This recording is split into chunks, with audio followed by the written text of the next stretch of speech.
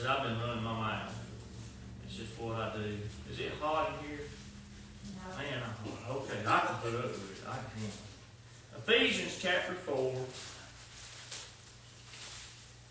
But I was blessed, just like I was getting to say, I've actually been able to listen to several sermons on the radio Saturday, and this one here really drew my attention, and I wrote all the notes down as I was going down the road, which is sometimes dangerous, but at the same time, it done me good. I really studied on it last night and worked on it some more again this morning, which is another thing I don't ever do. I don't hardly ever look into my Sunday night sermon until I'm through with my Sunday morning. Because you know why? I'm not smart enough to keep the two apart. But the Lord has done good in giving me both sermons. So let's start in verse 1. It says, "Therefore I, the prisoner of the Lord, beseech you that you walk worthy vocation wherein you are called, with all lowliness and meekness, long-suffering and forbearing one and another in love." And say that good word, endeavoring. Endeavoring. To keep the unity of the Spirit in the bond of peace. The bond of peace. There is one body and one Spirit, even as you are called in one hope of your calling. One Lord, one faith, one baptism. One God and Father of all, who is above all and through all and in you all. But unto every one of us is given grace, according to the measure of the gift of Christ. Now listen to that again. But to every one of us is given grace, according to the measure of the gift of Christ. Wherefore he saith, when he ascended up on high, he led captivity captive, and gave gifts unto men. Now that he had ascended, what is it but that he also descended first to the lower parts of the earth? He that descended is the same also that ascended up far above all heavens, that he might fill all things.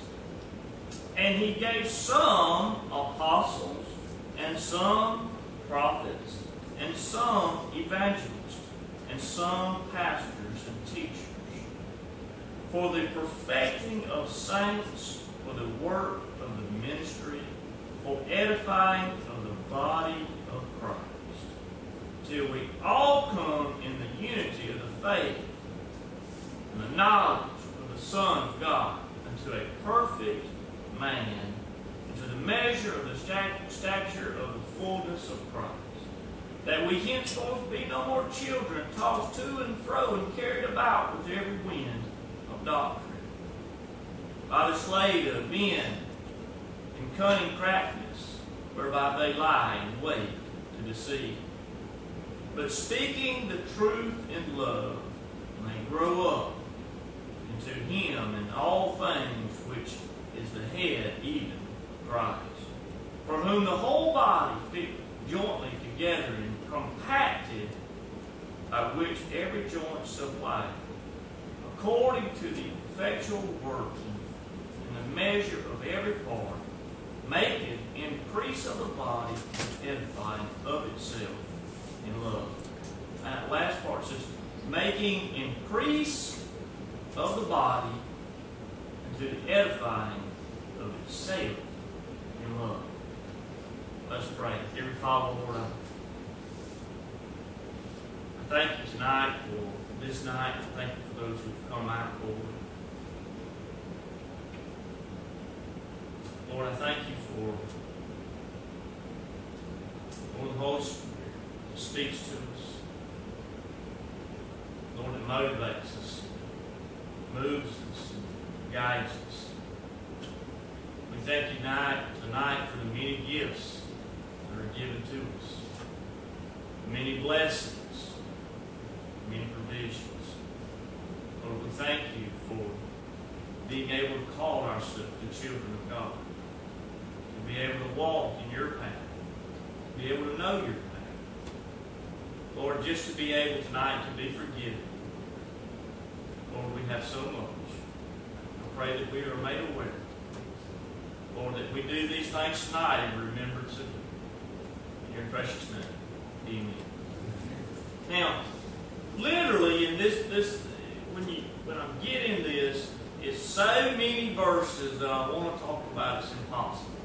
But anyway, let's start right there in verse 16. It says, making increase of the body unto the edifying of itself in love. Now, one thing God has always been really good at with us, God's good at everything, but He does this for us, just like preachers preach, and they use a lot of introductions, and they use a lot of stories, and something to get your mind to be able to picture things. God does this also with us, and He does it through Paul, He does it through many people that write in the Bible, but He gives you a picture of that body, almost broke down into a skeleton form, or how that body is joined together. Now, at the last part of that verse, he talks about that body growing. So we got a real good vision of what he's talking about. And we know what the body of Christ is. It's the church, amen. And he is writing, he is speaking tonight to the churches. This is what this whole message is to the churches. But the great part about this message is it's to the churches, and it falls down on each individual. It doesn't just go to church leaders. It doesn't just go to the pastor. It doesn't go to just certain parts of the church. It goes to the whole church. And this message falls down for each one of them to make their decision. But he talks in that last verse to making the increase of the body. Now, if you care anything about your church, you care that it increases. Not necessarily, I've been misled and misguided a lot of times on why I want it to increase. Now that's the whole part right there. Why do we want the body to increase? A lot of times I've been misled because, it makes me look pretty good. When I first came in here and lots of people started coming, I just looked back there tonight on some of my calendars where we was doing 113 and 125 and 115 and 105, and then all of a sudden we dropped down to 87, and then we go back up to 100. Those were good times. But I kept up with that number on the side of each Sunday. Why did I keep it? Did I keep up with that number for just my reasons, for just my calculations, or or did I break the number down? That makes a big difference, because at that point in time, I have a lot smaller church now, but I feel like I am much closer to the Lord, and I'm much, much more personal. Because 105 or 125 didn't tell me to do nothing. You understand? It told me what I wanted to hear at the time, that my congregation was large enough for me to be patted on the back. I don't know if you agree with that or not, but I'm just telling you. I really feel like at certain points in time in my ministry, the numbers of our church, it meant if I was doing a good job or not. It's not necessarily so. And that's the point here. We want to see the body increase. Not just our church, but the body in whole. But why do we want to see it increase? Is it something, that we've often said that when our church is larger, that we feel more energetic, we feel more alive. Why is that? Well, we've talked about it a lot of times on Wednesday nights that, man, the more people that believe the same thing I do, it just does something to my the way I feel. We're edified when we come together. Now that's why God tells us not to forsake this. But one thing we have learned is we can have a huge congregation that's not following God, and it doesn't do you any good. How many are here? Right. Or you can have at times where there are smaller congregations, and you can get a whole lot more closer to the Lord than you've ever been as church wise. And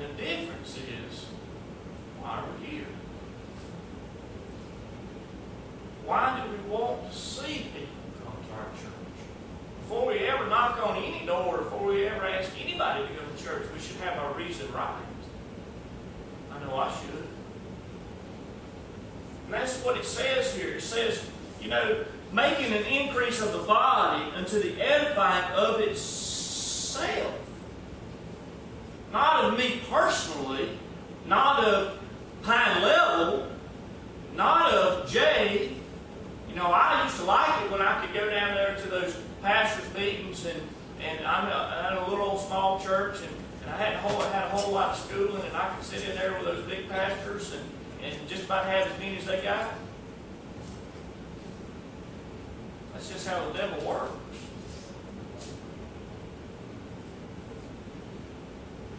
But what really matters is why we want to have a good church. Or why do we want to have anybody come to our church? It says to edify the body. The body itself. The body is Jesus. The body is the kingdom. The body is the glory. I like to watch a lot of those medieval movies, and I tell you what, Rome is pictured in a lot of them, and one of the things that they talk about a lot of times is the glory of Rome. A lot of the battles they fought, they didn't even need to fight. A lot of times they were just out picking a fight, just conquering more and more land. I always used to think about Saddam Hussein, what is his name? Saddam Hussein? Saddam Hussein, there he is.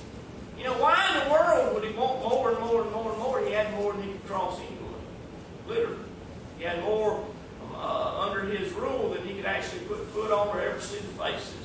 But it never was enough. Because it was about his glory. And how far he could reach. And how far he could control. You know what? That is never, ever satisfying.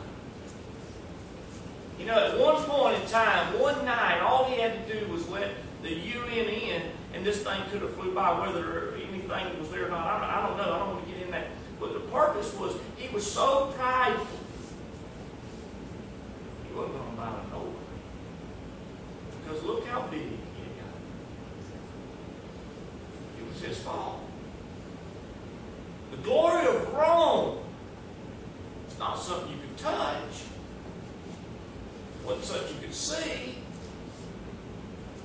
But it's why they fought those wars. It's why they fought and conquered people that they had never even seen Rome. Or never even had any dealings with Rome.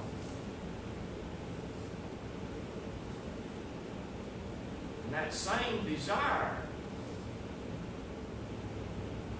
was the fall of Rome.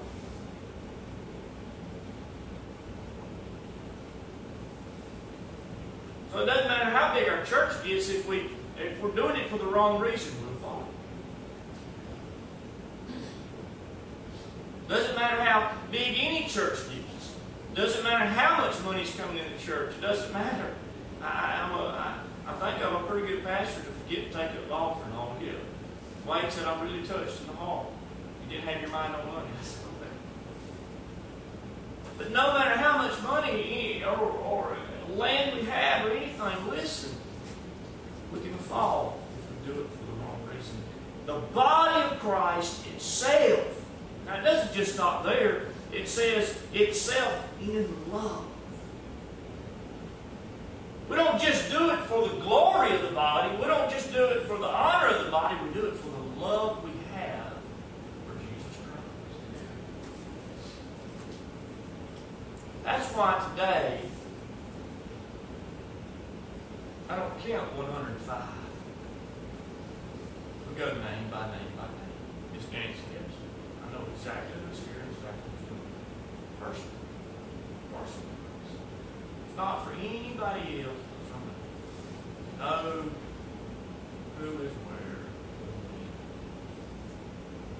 Not that I would be any better, but I think that I know more than that. I believe this has been shown to me. Now, to move on and to look at a whole different thing, but really where I'm going, it's verse 11. It said, that He gave some apostles and some prophets and some evangelists and some pastors and some teachers. Amen. But if you back up in verse 8, He tells you why those were given. He says, wherefore He said, when He ascended up on high, He led captivity captive. And He gave gifts unto men. One of those gifts we talk about often is the gift of the Holy Spirit. We've been talking about that. But what He's talking about here is He's talking about what we just read. And I have misread this for years. Now, I don't know that I've completely missed the mark. God deals with you in certain ways on certain passages for a while, and then He moves you on. But for so long, I kept that as, I don't think no deacon ought to be telling the pastor what to do if the deacon ain't never been a pastor. Same thing goes, how can a pastor tell a deacon anything of how a deacon should work if he's never been a deacon? And I looked at that in a way that was saying, some need to be the apostles, need to stay the apostles. He tells us that in other places. The ones that are pastors need to be pastors. But when you look at this in a different way, it really does a lot for me. When I look in verse 8, and I see that when He ascended up on high, the Bible says when He passed the heavens, when He passed the sun and the firmament and the starry sky, past space and all of its existence, He sent gifts unto men. Now, very important, He's talking to the church. And He's talking to one single church at this point. Now, it means the same thing in every church. But He's talking directly through His vessel to that church. He's writing the letter to that church. Now, the great thing about when we see God and He writes a letter to a church, it means the same thing for every church. He patterns a church and He deals with a church, and how He deals with a church, He uses that for an example for the other church. The other church should look and say, well, we need to line up to what He told that church. But He's speaking, and this is really, I really like this. He is speaking directly to this church. And He says, when Christ was ascended above the heavens, He sent unto men gifts. Gifts. And I think about that. Amen. And I think about, wow, when He talks about the captivity captive, this is the conquering that He had accomplished. Listen, He's talking to the church and He said, listen, I have conquered what has held you in captivity. I have conquered Satan. I have conquered sin. And I have conquered death. So no more, I can't do because I'm in bondage. Because that excuse doesn't apply anymore. You have the ability now to come out of bondage and receive your gift. Now listen, the gifts He gives is told to us in verse 11. He took men and made men more than just men. That's what He did. He gave gifts the ability to be more than just a regular average man. You say, well, I don't understand that. Well, God made just man. And when He gives you a gift to be on top of that, or to grow you, He makes you more than your former self. I can tell you I'm more than my former self before I received the gifts of Jesus Christ. So much more because of just the realization of the truth of Jesus Christ that is in me. It's made me different than the average man that doesn't know Jesus Christ. Because I live for a higher purpose than man. Do you understand that? We have a reason to get up in the morning. Now, He says what the gifts is. In verse 11 He says, listen, I gave to the church some apostles. And I gave to the church some prophets. and I gave to the church some evangelists, and I gave to the church some pastors, and I gave to the church some teachers.